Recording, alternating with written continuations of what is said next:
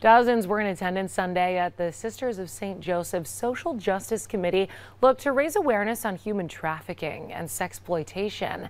7 News reporter Sandy Torres was at the event and tells us how social media can create a pathway to human trafficking. With social media sites becoming more and more a part of our world, some social agencies in Jefferson County say it's becoming easier to get addicted to, especially for younger generations. That is the feeling, that sense that people want to have over and over and over.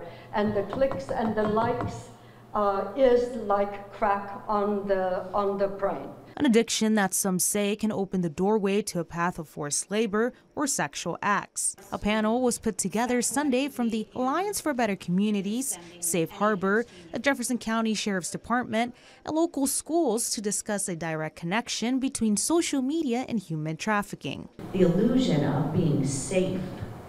Here we are in the North Country. Well, that we have this insulation of safety, and I know my neighbors, and I know the people that I'm raising children with. It matters not in an online world we're living in. Detective Carrie Mangino with the Jefferson County Sheriff's Department says the forms of payment can differ. It could be in the form of money, drugs, often vapes, cigarettes, alcohol. Mangino tells us that the grooming behaviors predators use may also vary. Give them monetary things, give them just love, give them some attention. Adding that social media makes it easier for these interactions to occur, the coalition of agencies conducted a 2022 Youth Internet Safety Survey with students between the ages of 13 and 15.